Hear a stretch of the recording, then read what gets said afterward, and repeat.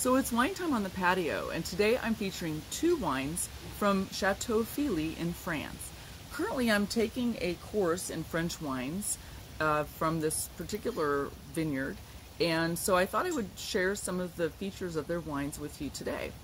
So I have two different wines here. These are both white wines. So this one is called Sincerite, and this is Sauvignon Blanc. And you all know Sauvignon Blanc, I think.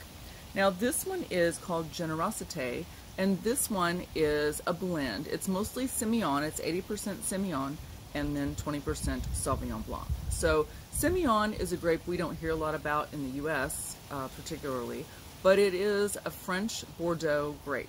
So Semillon and Sauvignon Blanc are both grapes that are grown in the Bordeaux region of France, used to make the white Bordeaux wines. Now Semillon is usually a blender and often is blended with the Sauvignon Blanc, but we're going to take a look at these wines, and I'm going to put a background behind them so you can take a look at the color. So look at the colors of these two wines and you can discern something immediately. So the Sauvignon Blanc is very clear, very light in the yellow color, and then you notice that the Generosite is a little bit of a darker color, so that's your Semillon Sauv Blanc blend. Now there's some reasons behind this. A lot of times when I do my wine tastings here on the patio, I talk about some of the different colors of the wine, or I mention it, but I don't really go into depth. So just to take a look at these two, this is a good example. Sauvignon Blanc, this one has been aged in stainless steel. So it spent its whole life in stainless steel as it was fermenting, and it didn't take on any color from that.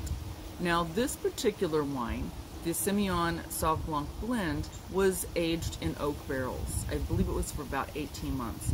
So once it hits the barrels, then it takes on also different aspects, and including color from the barrel and color from the aging.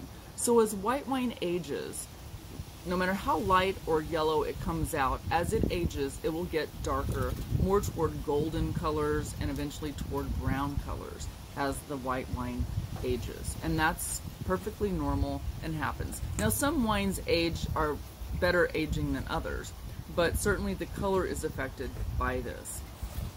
So when you taste Sauvignon Blanc, and like I said, most of you are familiar with that wine, when you smell it and taste it, you're going to get a lot of citrus notes. It's going to be very zesty, very crisp, and that's a normal features for Sauvignon Blanc. And it is best served chilled, definitely. Now this Semillon blend is a little bit, and it's been aged, or again, remember that. So it then changes the dynamic. So now you're going to get, I smell sort of baked apple, maybe a little bit of apricot, and then I also get, from the barrel, you get oftentimes like vanilla. In this case, I feel like it's vanilla, maybe caramel, maybe sort of creme brulee. So it's really nice. So these are both really lovely wines, and I'll be featuring some more wines from Chateau Feely as we go along, because I've got a bunch of wines to experiment with and to enjoy with their classes. So today I have a Sauvignon Blanc and I have a Semillon Sauvignon Blanc blend from that particular winery, and I'm going to enjoy wine time on the patio. Cheers.